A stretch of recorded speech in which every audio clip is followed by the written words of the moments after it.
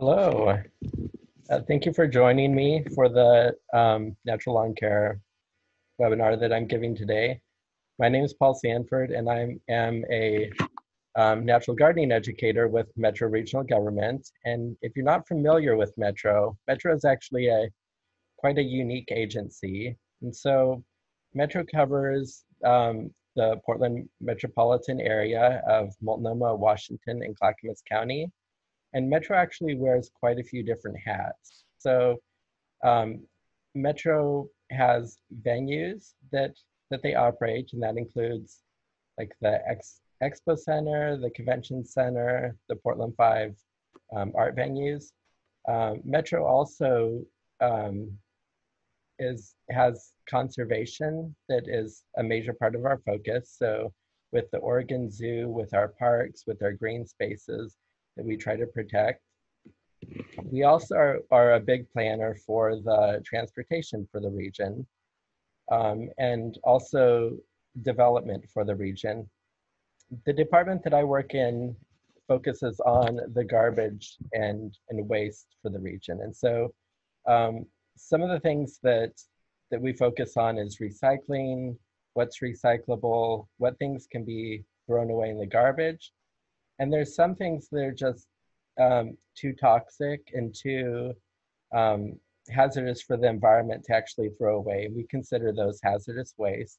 And so we have two separate hazardous waste facilities where we collect hazardous waste. One is in Northwest Portland and one is in Oregon City. And some of the things that we collect there are um, cleaning products, fluorescent light bulbs, batteries, flammable things. But one of the big things is actually gardening chemicals like pesticides. So today I'm going to be talking about how do you maintain your lawn naturally? Some of these chemicals that are used in lawns, like weed and feed, um, are actually very harmful and very toxic. And that's one of the reasons why we want people, instead of throwing them in the garbage, to be taking them to a haz waste facility if you're going to be disposing of them. But we also want to teach people what can you do at home to have like a really great looking yard, a great looking lawn without using these chemicals. And so those are some of the things that I'm going to be talking about today. So first, why choose to have a lawn that's naturally? Like I mentioned before, these chemicals are really toxic. Weed and feed is actually made up of multiple products, and one of them is weed killers, but it's also made up of fertilizer, so it's kind of a dual purpose product. If you follow all the instructions on the bag, making sure that you're wearing protective gloves and a face mask, and that you're staying off the lawn from 24 to 48 hours, even after that period of time, there's still a risk of exposure. Weed and feed actually has a half-life of 3 to 4 weeks. So even after a month after you put it on, it's still in high concentrations. Another reason why not to use pesticides is it can actually harm the microbial balance in the soil. So all those beneficial bacteria that are going to be helping to break down nutrients, decomposing, they also help to fight disease that can get in the soil. So if you're using those chemicals, it actually can harm the bacteria. So you're losing that like that protection, and you end up having to use even more chemicals to help fight disease or even to add more nutrients to the soil.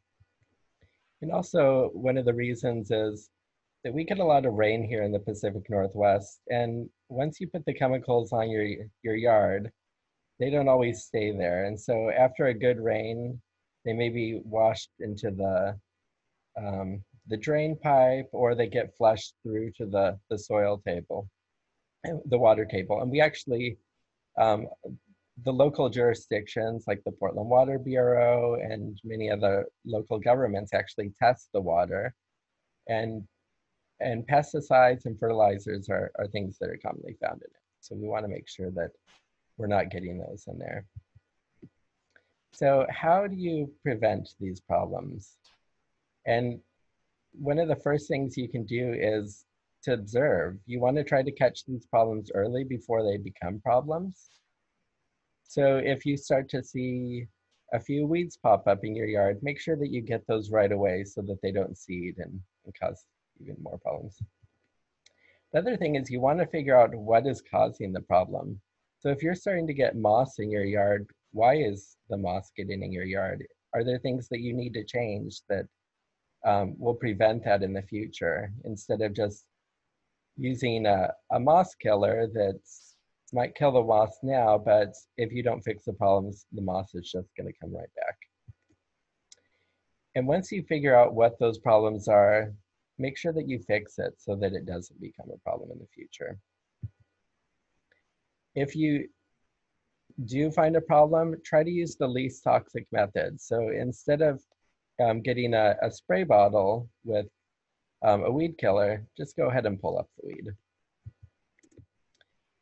So really, the biggest thing you can do with a lawn is just maintain it properly. That's gonna to really help prevent a lot of problems from actually happening. And when you think of maintenance, usually the first thing you think of is mowing. There's quite a few different types of lawn mowers. This is an example of a cylinder or a reel mower. And one of the things with this mower is it has multiple blades, as you can see. So it acts like scissors when it's cutting the grass. One of the benefits of this type of mower is that it can actually cut really fine and really short.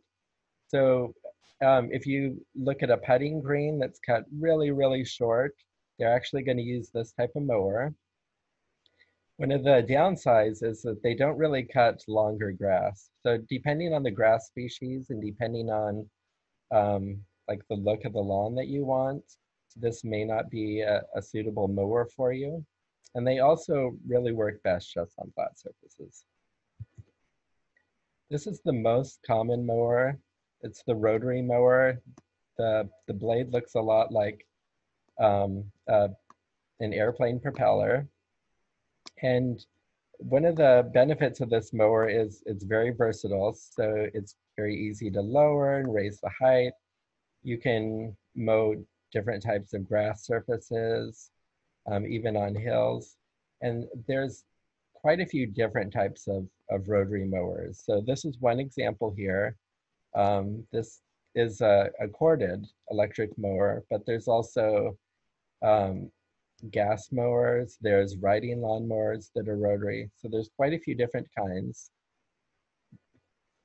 And this particular one here is actually the one that I prefer because I have a little bit smaller lawn, and the corded ones are actually quite quiet. They're not too loud, which is great. And then I don't have the fumes from the gas ones, but there's quite a few different choices. The third main type of mower is a hover mower. With the hover mower, it actually, the blade moving around acts like a kind of an air pocket, and it lifts it up. So it hovers over the surface. They're pretty lightweight. They work really well on slopes or really odd shapes, and they can actually go side to side and in any type of direction you want.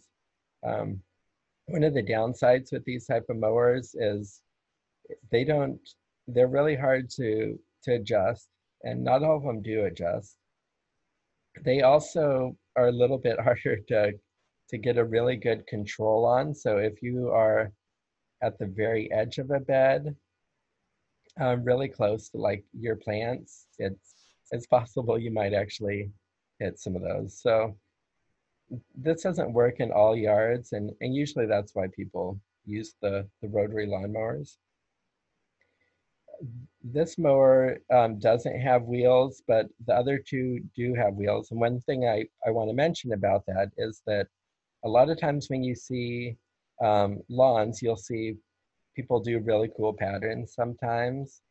If you are going over the same like lines every single time that you mow, right where those wheels are, it's going to cause compaction. So you want to make sure that if you do like a pattern this way one day, that the next time you mow, that you'll go in a different direction. One really important thing with a lawnmower is that you want to make sure that you're keeping that blade really sharp and really clean. If you've ever used a dull pair of scissors to cut something, or like a really dull knife in the kitchen, you find that what it does is it actually tears and it causes jagged edges. And that's what happens with the, the grass blades when you cut it using a dull mower. And that makes it harder for the grass to actually repair itself, and it takes longer. And during that time, it's susceptible to disease and it can actually weaken it. So just having a really sharp mower can go a long way to having a really healthy lawn. Another really important thing about mowing is that you want to make sure you're only taking a third off of the leaf blade at a time. There's quite a few different um, species of grass, and different species will prefer to be mowed at different heights. But usually, unless you have a brand new lawn, you're going to have a mix of different grass species. So kind of on average, I would say mow it between 2 to 3 inches, kind of keep that base. So if you wanted to keep it at 2 inches, every time it gets to 3 inches, you know that's when it's time to cut it again. Also, the longer that you have like the grass blade, the deeper the roots are going to go. And so if you keep it on the slightly long side, that means that your roots are going to be deeper and have um, they're going to be more drought tolerant, and so it's going to actually be a little bit healthier. And they also help to shade out some of the weeds that come in. You can see with the rotary lawnmowers, they're very easy to adjust the height on. The frequency is going to change during the season. So you can see from this graph that during the winter time, grass grows very slowly. During the springtime, there's a lot of moisture. It's starting to heat up, and so it actually grows really quickly. So you're going to have to mow a lot more frequently then. Typically during the summer, if you don't do any watering, they're naturally going to go dormant. But if you do water, that means you're just going to have to mow a little bit more. And in the fall, you're getting moisture again. The soil's really warm, and you're going to have to start mowing a little bit more frequently. On average, usually it's going to be weekly during the growing season, during the spring and fall. And then also during the winter time, it might only be once a month. But again, follow that 1/3 rule, that you don't want to let it go too long that you're cutting more than a third off each time. Mulching mowers are great because they leave the grass clippings on the lawn, which are going to be adding nutrients to the soil. You can see from this graph with watering, or this illustration, that if you water frequently but really like not very deep, the roots aren't going to go very deep. So you want to water more infrequently, but water really deep so that there's going to be moisture there for the roots to chase. Typically during the summertime, it's about 1 inch per week. If you have an irrigation system, you can actually calibrate it by using either a rain gauge or a tuna can. Just turn the system on and then time how long it takes for that can to reach 1 inch. And that's how long you know that you need to set your watering for. You can also add a rain sensor to your system. And that's also going to help save money, because you don't want to be watering your lawn if it's raining outside. So it actually detects when there's moisture, when there's rain, and then it doesn't kick the system on. Fertilizing is really important for a lawn because lawns need lots of nutrients. And one of the ways that, the best ways that you can fertilize, it's just leaving your grass clippings on the lawn. It's going to be free fertilizer, great nitrogen. It breaks down really quickly, so you don't have to worry about thatch building up, and I'll talk about thatch a little bit more later. Another thing you can do is if you are going to be overseeding, you can add some compost and just kind of a thin layer and rake it in, and that's going to add nutrients. And then it's also good to add a natural or a slow release fertilizer. And the difference between those types of fertilizers is that they're going to release the fertilizer slowly over time. Some of the synthetic fertilizers that are higher in nitrogen, they put all the nitrogen down at one time. And so it's really hard for the grass to absorb it quick enough. And most of the time it actually doesn't, and it gets flushed through during a rain and ends up in our water. So, I mean, if you can imagine, you have a big bag of candy and you just eat all the candy at once, you get kind of this sugar high and you don't feel great, and then it's kind of wasted. But if you just eat it slowly, one at a time, then it's much better. And so it's actually a lot healthier for the lawn to get it slowly over time. Frequency is going to vary depending on the type of grass you have. In this area, some of the more common grasses are perennial ryegrass and fescues. Perennial rye needs a little bit more nutrients, so you can do it twice a year. Fescues you really only need to do once a year. And some of the best times are going to be either mid-May or in the fall, mid-September to mid-October. And so how much nitrogen, how much fertilizer should you actually put on? Kind of the recommendations is 1 to 2 pounds of nitrogen for 1,000 square feet. So if you have a 100 by 10 foot lawn, that's 1,000 square feet. And the way to calculate it is when you look at your bag of fertilizer, you'll see 3 numbers on it. The first number is going to be the percentage of nitrogen in the bag. The second is the percentage of phosphorus. And then the third is the percentage of potassium. So to calculate it, let's say it's 5, 10, 5, which is 5% nitrogen, 10% phosphorus, 5% potassium. So you take that 5% and divide it by 100, and then you multiply it by how much the bag weighs. And that's going to give you the amount of pounds of nitrogen that's in that bag. So you can figure out how much of that bag to use. Fertilizing in spring really helps with leaf growth, and fertilizing in fall really helps with root growth. So sometimes it's better to actually fertilize. If you're just going to do it once a year, do it in the fall, because that really helps build up the roots, which is going to help maintain the plant, keep it healthy. This is a really great tool that you can have at home. It's called a thatching rake. You can see it has these kind of jagged kind of teeth-like things on it. And what it does is when you're using it, it's breaking apart thatch. And if you look in this illustration below, you can see that thatch is actually a buildup of roots and different organic matter over time, which that prevents nutrients and water and other things from getting to the roots of the plants, which can kind of stunt the root growth. So taking the rake and just running it through the grass kind of breaks that up. You can also use an aerator, which kind of pulls out cores from the lawn also, which allows you to get that moisture and those nutrients to it. And thatching rakes also help to rake up moss or other things that you have in it without pulling up the grass itself. A lot of times I'll get questions from people. They'll be telling me, about their lawn problems that they're having.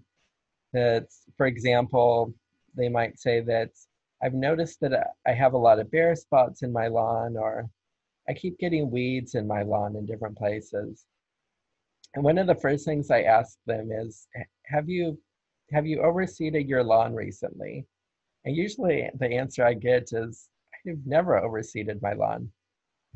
And one of the things about overseeding, um, or actually about lawns themselves, about grass, is it's a perennial. It's a plant that does have a lifespan, even though it's multiple years. In the wild, if you just let the grass grow, it would actually be seeding, and it would be dropping more seeds to keep itself really lush. But because we're mowing it all the time, we're not letting it go to seed. And so over time, it just starts to die out. And in those places where it's dying out, you're going to start getting bare spots and you're going to start getting weeds. And so if you overseed your lawn once a year, that's going to make a huge difference in making sure that you're having that really thick, lush grass. And so what you can do is you can take your thatching rake and go through it first and just kind of get out any moss or anything else that's in there. Use your hand weeding tool and get up those any weeds that you might see. And then take some compost and just sprinkle it in those areas. You can take a leaf rake and just kind of rake it in. After that, you'll get some grass seed, and you can purchase grass seed online. That's right now actually the best thing to do, is just to get it online. They have these seed spreaders like in the picture, but you can just use your hands too, and just sprinkle it into those spots. Oh, one thing I wanted to mention first, after you've put the first layer of compost down, make sure you water it really good, and make sure that you've mowed the lawn before you do this too, so that there's um, plenty of area to get the compost in. So you mow it, you put sprinkle the compost down, kind of rake it in, you sprinkle the grass seed over top. Then what you'll do is you'll add another thin layer of compost over top of the seeds, and then you'll water it really good. And for the next month, you'll want to make sure that you're watering it lightly. And you want to make sure that in the areas that you've seeded recently that you're not mowing. You can see in the picture below, that's my own lawn. I am adding a little area, so I was adding new grass seed.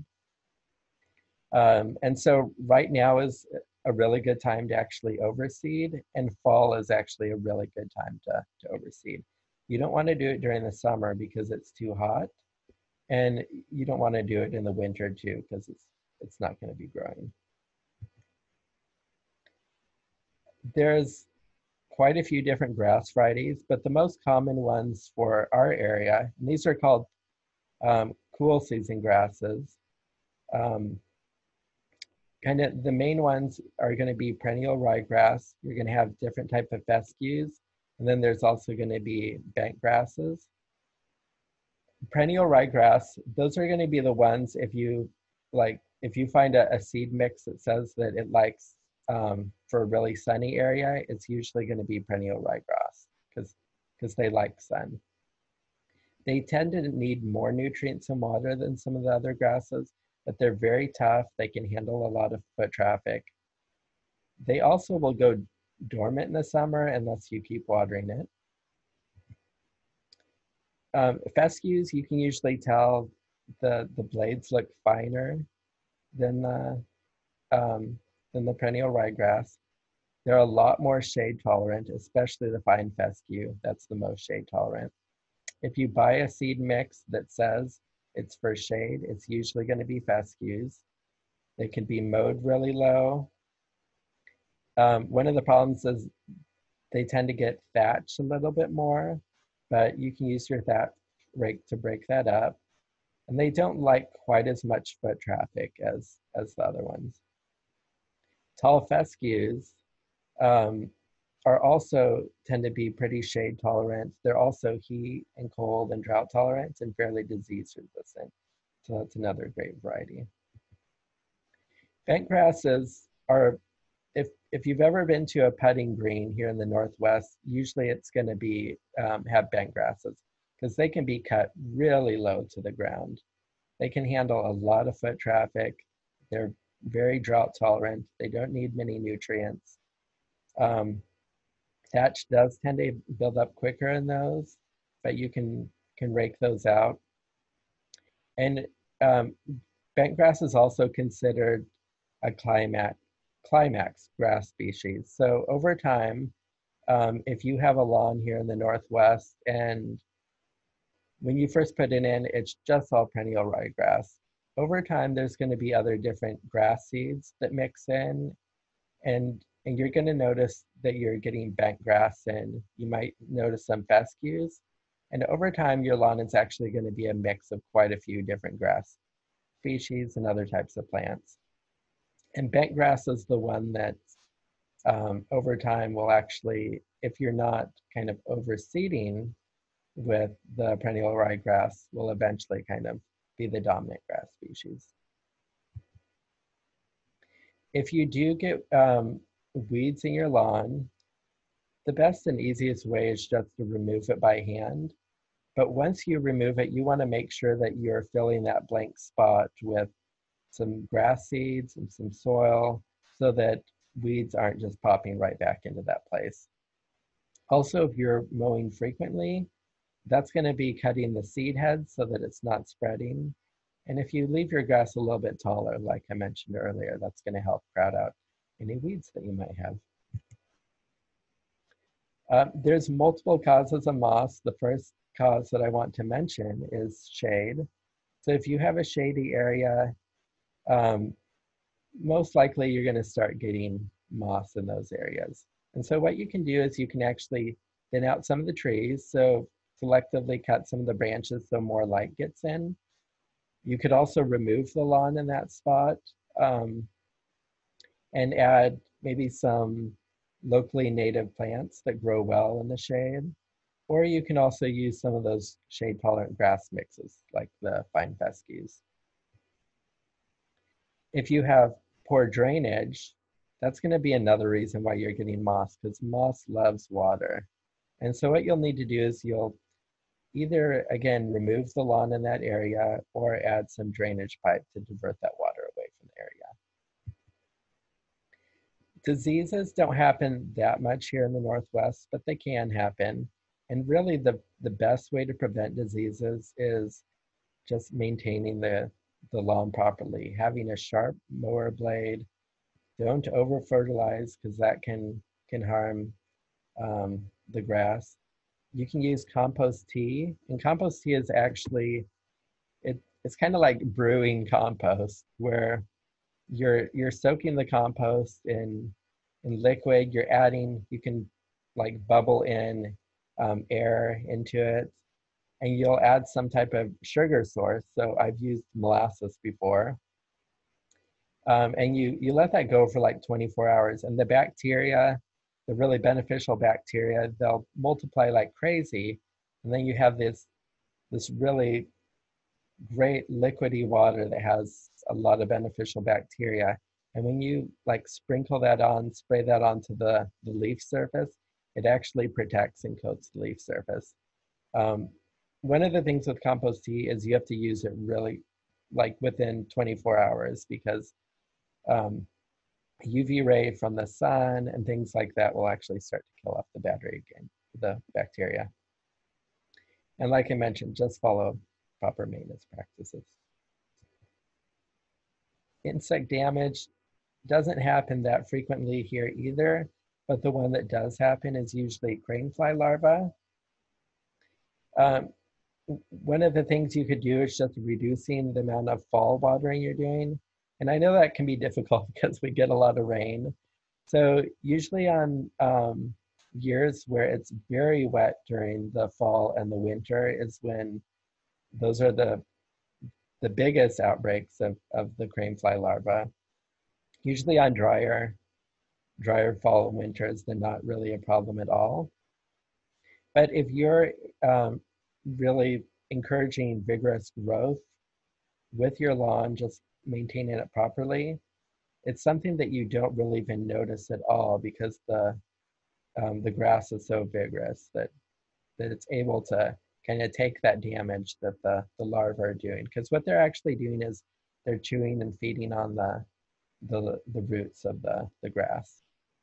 And when you do see damage from them, you can just reseed those areas. So it's not something that's that difficult to fix. You can also, online, you can get beneficial nematodes and you can spread those out over the lawn and that really helps fight it too. So the three main key takeaways that I just want to emphasize one more time is you can prevent pretty much any problems that you have with your lawn just with proper maintenance. It's really important to diagnose any issues that you have early so that they don't become big problems, and make sure that you're using natural and physical methods before turning to chemicals. If you want any more resources, you can go to our website at oregonmetro.gov /garden. We have a section on lawn care, so there's a lot of great info in there. Most of the things that I talked about, you'll be able to find in there. You can also call our number at 503-234-3000, and one of our recycling information specialists will be able to answer your question. And you can also just email us at askmetro@oregonmetro.gov. And thank you for coming to this webinar.